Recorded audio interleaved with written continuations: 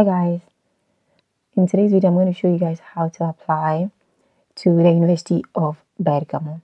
So the University of Bergamo is a public university located in Lombardia, a region in northern Italy, and is one of the best public universities in Italy. They have several programs. They have 6 faculties, including that of economics, educational studies, engineering, foreign languages and literatures, humanities, and law. And then this is one of the best universities for international students. So I'm quickly going to go on ahead to show you guys how to apply. You can read more about the university on the university page, but in this video I'm actually going to show you how to apply to the university for this academic year.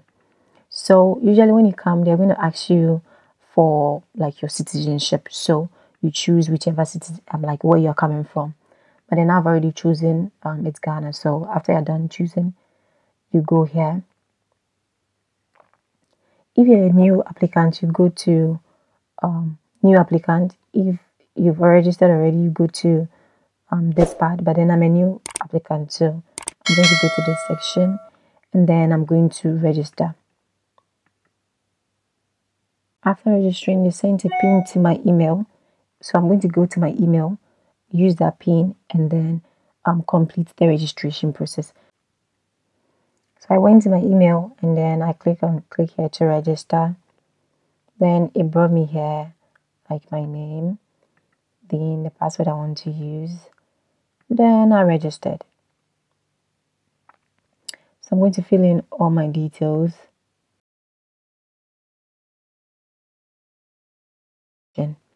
So like after you're done, you continue. So I'm done registering, and then this is my account. So I come in here and then I go to my profile. After you're done registering, then you go to my application and then you move to continue.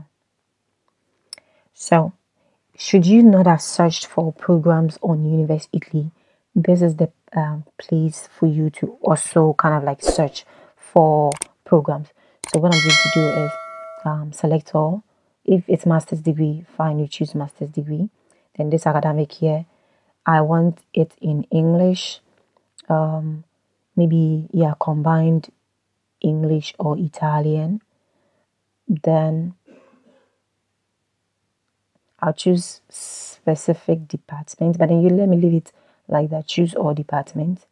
Then okay, so these are all master's programs. Accounting, governance and sustainability is open at the moment. Then the next is going to start on 2nd January, so the application is closed at this moment.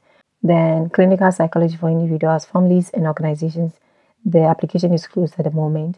So you can go through, you can see the applications that are opened at the moment and the ones that are closed like at this point in time. So from the options that I see here, an example, if I'm interested in masters for planning and management of tourism systems, I can see like the options here. Like full-time is 2 years, the study language is in English. I can find out more information about the course here. Okay, what is the location is in Italy, the the campus location is here. Then I can see the duration, the English. Then I can see the tuition fee from here. So the tuition fee, the first installment from 0 to 400 euros depending on the student's family income. Then the tuition fee, the second installment is from 0 to 1,700 depending on the student's family income. Okay, so you can see like the one-time deposit is 156. Okay, enrollment fee not refundable, has to be paid on your arrival in Italy. So when you get to Italy, you pay this amount for your enrollment fee. Then the registration fee is 52 euros. It's also one time. Only eligible applicants have to pay pre-enrollment fee, which is also not refundable. So that's what you have to take note of. It's good for you to come here and look at all the requirements. So you can see the language requirements are all here. if you don't have the letter from your university stating that you studied in English, then you have to present out TOEFL and all the other certificates needed to prove that you can study in English. Then at least one references should be provided. You can see all the requirements here. So documents for your online pre-evaluation, a copy of your bachelor's translated into English or Italian, either a copy of your official transcript for at least 3 or 4 years translated into English, then major area of your study courses description, so a list of the relevant courses, the content and everything, then your English certificate, then a copy of your valid passport. So yeah, you can read more about it, but then these are basically what you need to know regarding like this particular program. So after I'm done, I feel like, yeah, I made the requirements and everything. If I feel like this is the program for me, then I'm going to go on ahead and apply. But then I can see here, it commences on 1st October 2024. So like, the program commences on 1st. So like lectures commences on the 1st. Then application deadline is 31st of January 2024. So then what I'm just going to do is I'll go to apply now. This is the place. This is the place, priorities. So planning and management of tourism systems. Remember, you can choose two. You can choose like 2 options. So if I'm interested in any other program, I can go here and then choose any other program from these options. Accounting, governance and sustainability. Okay, yeah, I also want to like add this program to like my options. So I can also add it like that. So I have this too. So you just click apply now, and then it's added to your priorities list. So you can arrange this list based on like your priorities. If you're more interested in accounting, governance and sustainability, you can kind of like move it up, and then planning and management, you bring it down basically. So after you're done with that, then you're quickly going to go to profile. You fill your information, your name, your passport details, your full name, like your surname, the issue date, your gender, nationality, country of issue, birth certificate, citizenship. You fill everything, and then you're going to you are required to upload a formal photograph of yourself. So you kind of like you put it here. You also state details of your country of residence, your birth certificate, and all of that. After you're done, you're going to go to like the next page. But then since I'm just showing you, when you go to the next page, it will take you to contacts. Then you come here, your address, like you fill in all details, your province, your postal code, your country, and all other details, like all other details related to you, your telephone and everything. Then after you're done, you move to the next page. And the next page has to do with your education. So here you fill in all details about your education, your level of education. You can see from your bachelor's, master's, you put other qualification, you put it there. Then your expected graduation, you write it there. And you just move to this part, official name of school. Then you move to the program, the qualification that was awarded, your diploma name, the issue date, and then issued by who, which authority, your GPA, the average GPM. Then you move to the study language, the country. And after you are just done with everything, you go to this part and you fill all of these details as well. So after you are done, total number of study years completed. After you're done with all of these details, you're going to move on ahead to languages section. What is your native language? Obviously, it's English, so you choose English and you insert other languages that you understand. When you're done, you move to the next page, which will bring you to employment. So you insert details about, like, your employment. So basically, you describe your work-related experience. So if you have held several positions, please, only insert 3 to 4 that you think are most relevant. So choose your experience that is more related to the programs you're choosing to come and study. Then you put the details here. Then you move on to next, which will bring you to activities. So you describe your most important activities, your list of extracurricular activities, including non-university activities, professional trainings, courses, internships, seminars. You input all of that there. Then you move to next, it brings you to residences. Then here you enter if you have like stayed abroad for extended periods, for example, as a foreign exchange student, working, traveling, all of that, you can include the details there. Then you move to references. This is actually very, very important. They stated that at least you need to have one reference from your current or former teachers. Yeah, so what you're going to do is you are just going to go here, the reference's name, the email, then you're going to ask for a reference. So it's going to be sent directly to the person, and the person is going to give their reference, like, yeah, of you. It's just going to directly be uploaded. Then you move here to like your motivation. Why are you choosing to come and study? One of the most important parts of your application is your motivation letter. What's your goal? In short, it's your goal for coming to study. So why are you a suitable candidate? Why should you be picked? So it's very, very important you insert your motivation letter. After you're done, you move to next, and then it brings you to documents. So this is the part where you include all the documents that are needed. Then after you're done, you move to next. It brings you to other. So any other thing you want to include, your medical information, your additional request, your information source, like everything else you want to include as other, you can put it here. Then you move to this section. So this is very, very, very important. You can see the checklist here. Your major area of study, courses description, accounting, governance, and sustainability. Proof of English language proficiency, entry qualification documentation formalities. You go down, passport ID card, passport, your CV, your major area, courses description, planning, management, tourism, entry qualification document, then your application for scholarship.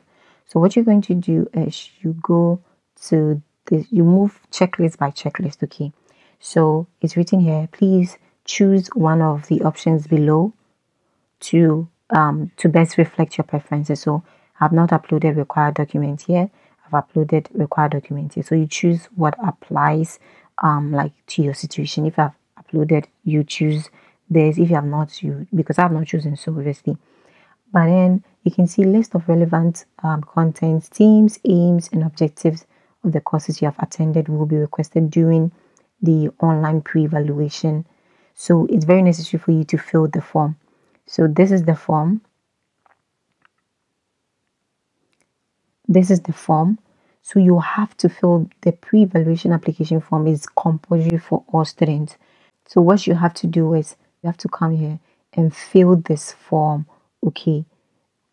Put everything, like filled all of the details, every single thing.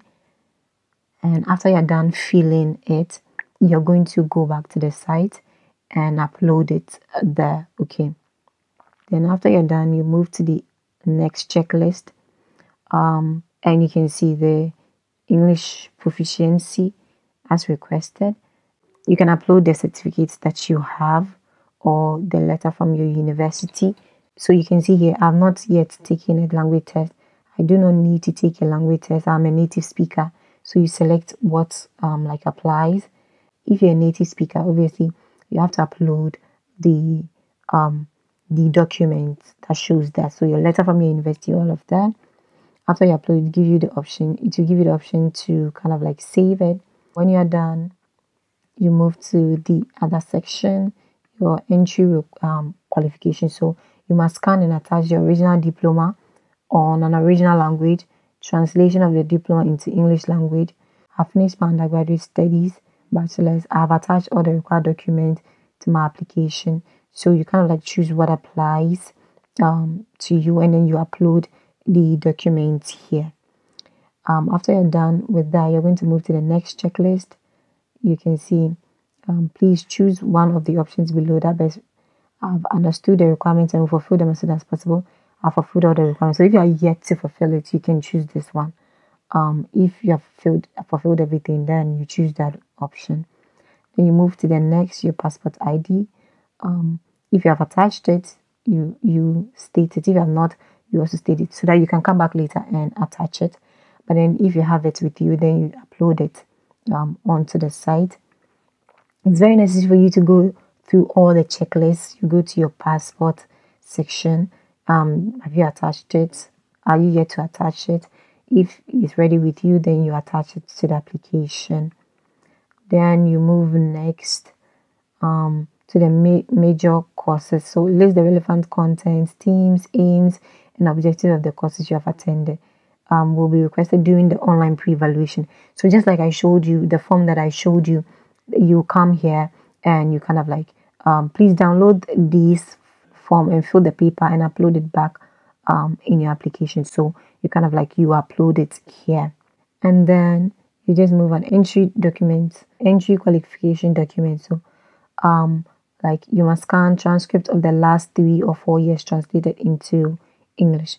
So if you have uploaded that yet, you state, oh, I have uploaded it. If you have not, I've already uploaded. If you have not, you choose this option. If you are you have already uploaded, then you choose this one and then you upload it here. And then you move to the next application for scholarship. So would you like to apply for University of Bergamo scholarship?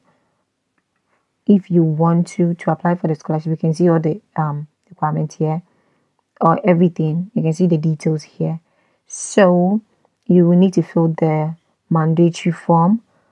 If you want to be considered, okay, fine. If not, then that is also fine. But obviously you want to be considered. So a copy of your valid passport, a copy of your original general, because GRE is required for this application if you want to be considered for the University of Bergamo scholarship.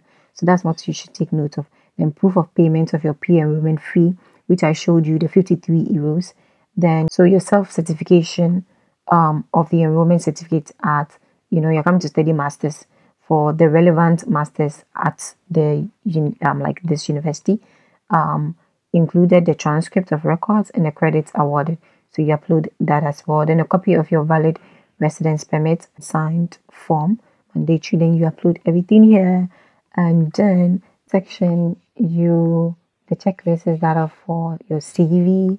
So you click on it and then you can see, please choose one of the options below. So if you have uploaded your CV, you choose that. If you have, you choose that. If you have not, you choose this. But then you remember you have to, I don't know if you guys have seen my video, but check out the recommended CV format for applying to Italian and European universities. You have to create your CV on Europass. I have a video on that. I'm going to link it above so that you check it out to know the recommended format for applying to Italian universities. So yeah, so you upload your Europass CV here, and then that will be all. You have to ensure that you fill all of this checklist before you click on submit, and then you will be done with the application. So I hope you guys got it. So basically, this is how simple it is. This is just how it is to apply to the University of Bergamo. I hope you guys found this video helpful. Like after you're done with your application, they're obviously going to send you an email to let you know that they've received your application, and you have to give it like a month, because you have to give it a month to kind of like you have to give it a month after application to hear from them. Okay, and outside of that, also try and look at other options, other universities, and try applying as well. So that is all for this video. I hope you guys found it helpful. Yeah, I'm going to see you in my next university application video. Yeah, bye.